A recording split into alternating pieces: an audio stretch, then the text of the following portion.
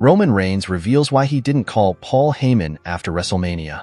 Roman Reigns has opened up about not picking up Paul Heyman's calls while he was on a hiatus from WWE. During the original Tribal Chief's time off, the Wiseman was kicked out of the bloodline by Solo Sikoa. The head of the table lost the undisputed WWE Universal Championship to Cody Rhodes at WrestleMania XL and immediately went on a hiatus. A lot of things happened during his absence, and Solo Sikoa crowned himself the Tribal Chief. He brought in new members and removed Jimmy and Paul Heyman from the stable. In a recent interview, Roman said, "Paul's been incredibly shady if you ask me." People asked, "I've seen some of the speculation of, well, you didn't answer his phone calls, and all this and that. But at the end of the day, when I take my leave, there's no question of what I'm doing. I'm recessing back to family, to change the hat, to put on that fatherhood hat, to refocus. That way I can come in and come back and dominate and run the show and represent my family at the highest capacity at the highest standard possible." Roman also said that he did not have any idea about the Wiseman's return and the best in the world's inclusion in his War Games team. Brock Lesnar return teased by WWE. Brock Lesnar has once again become the talk of the town among the WWE universe.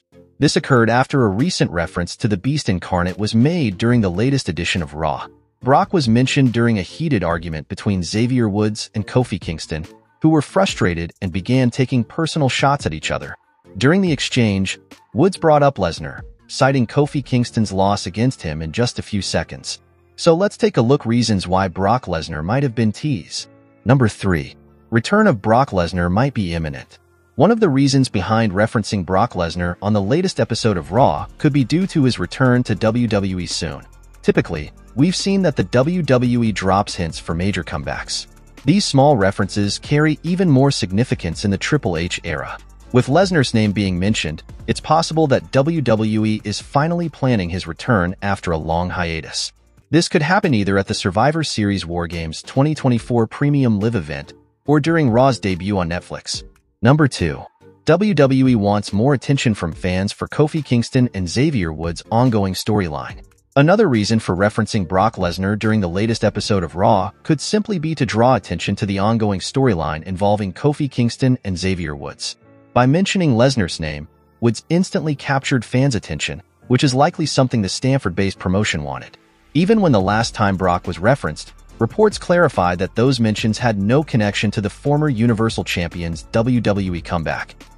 Instead, it was done to give more prominence to the ongoing storyline. This could also be the case with Xavier Woods mentioning Lesnar's name on Raw this week. Number 1. WWE is not erasing Brock Lesnar from its history.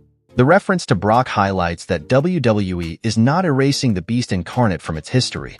If WWE had decided not to mention the 47-year-old star during this segment, it could have sparked suspicion among fans about the company attempting to potentially erase Lesnar from its history. However, with this clear reference, it seems that the Stanford-based promotion has no plans to disregard Lesnar's iconic career. So what are your thoughts? Let me know in the comments section below. Don't forget to like and subscribe, and we will see you in the next one.